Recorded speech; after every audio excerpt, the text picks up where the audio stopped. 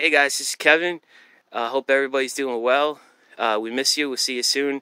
I wanted to make a video about the project that I sent home in the packet this week. The theme is sports, and this project is called Glow Stick Water Bottle Bowling. Okay, and we are at a school, and you notice it's dark out because I wanted to see what the project looks like under the lights. And this is something that you can make at your house, and you can bowl inside or you can bowl outside during the summer. I picked the back of a school because I thought the ground was flat and I thought it would look cool.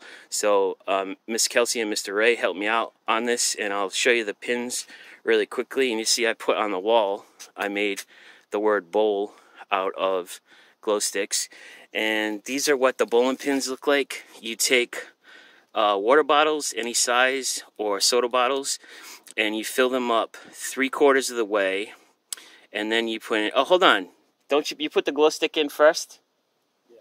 Alright, you put the glow, I did it wrong, and they floated to the top. You put the glow stick in first, and then you fill it about 3/4 of the way with water, and you make 10 for 10 bowling pins, and you can use a soccer ball or any kind of ball to knock over the pins, and you can make the lane as long as you want. Now you don't need these glow sticks that I put on the ground. That's not part of the instructions that I sent home, but we made them with glow sticks and I thought they looked pretty cool.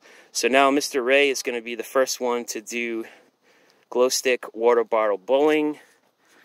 And here we go. Mr. Ray? Mr. Ray, you need to hit the pins.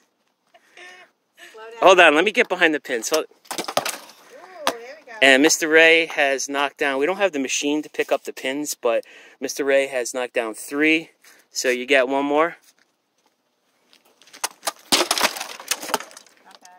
Alright guys, that is Glow Stick Water Bottle Bowling. Thank you to Mr. Ray and Miss Kelsey for helping me.